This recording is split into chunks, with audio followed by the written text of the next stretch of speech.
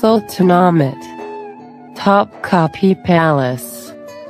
Third Courtyard. Hall of the Ablution Fountain.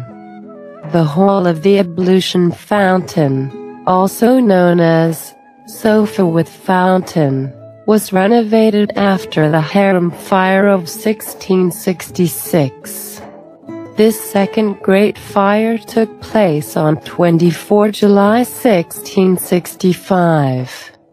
This space was an entrance hall into the harem, guarded by the harem eunuchs.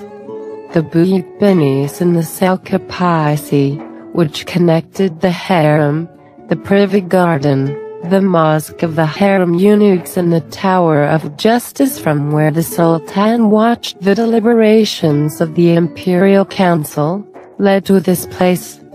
The walls are riveted with 17th century Courtyard tiles. The horse block in front of the mosque served the Sultan to mount his horse, and the sitting benches were for the guards. The fountain that gives the space its name was moved and is now in the pool of the Privy Chamber of Murad III. On the left is the small mosque of the Black Eunuchs. The tiles in watery green, dirty white and middle blue all date from the 17th century, reign of Mehmed IV. Their design is of a high artistic level, but the execution is of minor quality compared to 16th century tiles, and the paint on these tiles blurs.